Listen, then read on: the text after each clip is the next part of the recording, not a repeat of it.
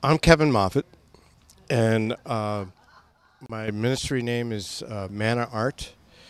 And I go to conferences and prayer meetings and those kinds of gatherings, and I paint during worship very spontaneously and move with the atmosphere that's going and the worship that's going.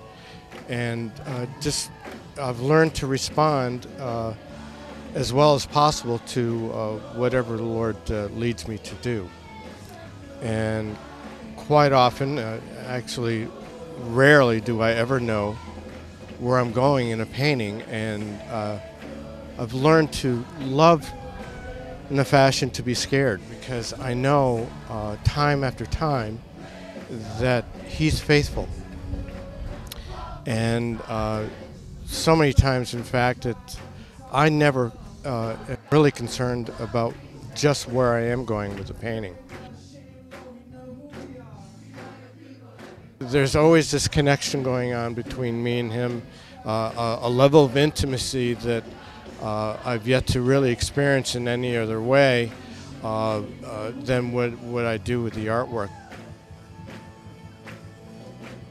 There are times when I know that something I've done with a painting speaks to somebody particularly, and it brings them to another place in a healing that they never would have gotten to otherwise. So I've been in relationship with I.A.M in one form or another. Uh, I think since 2000 or 2001 in that ballpark, and have worked with I.A.M in various places and been to the convening several times. And I've always been blessed by the atmosphere that's here.